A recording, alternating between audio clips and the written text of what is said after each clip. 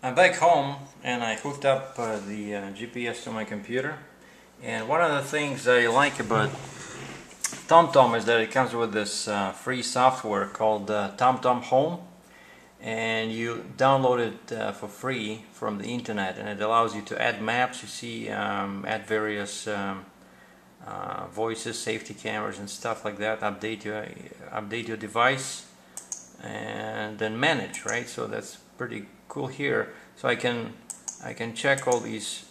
For example, I can make sure that I have the latest map, see, I can check the version here. Alright, and then I go back to the main screen there, just to see if any new maps are available.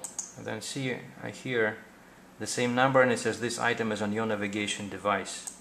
It's very cool, and one of the reasons also I chose again the TomTom, because I used it before, right? But also, as far as I know, it's the only manufacturer that allows users to upload their own map corrections.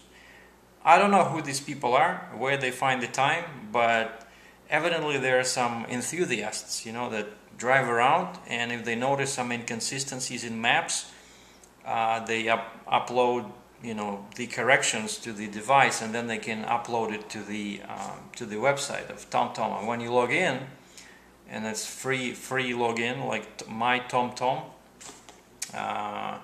it allows you to download those updates after they've been verified by the company.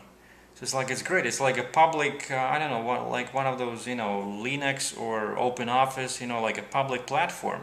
So people contribute, and you can take advantage of that for free. I think it's great.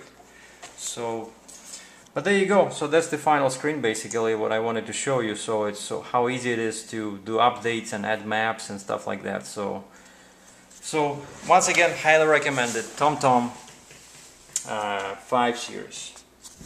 Take care.